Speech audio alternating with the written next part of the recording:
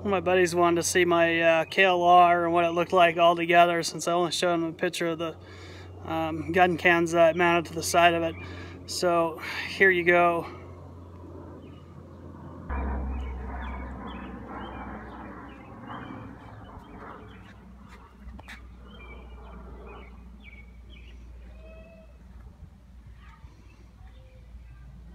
So we got some highway bars here. Makes it a lot easier on those long rides, and I can move those in relatively easy. I just need to take that screw out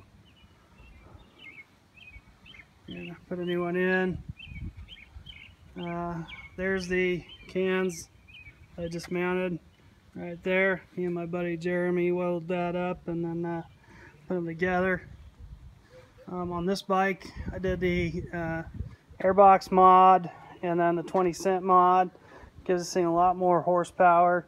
I also add an aftermarket exhaust too, which also helps it a lot. I'd say anybody out there, pick one up and you'll love it.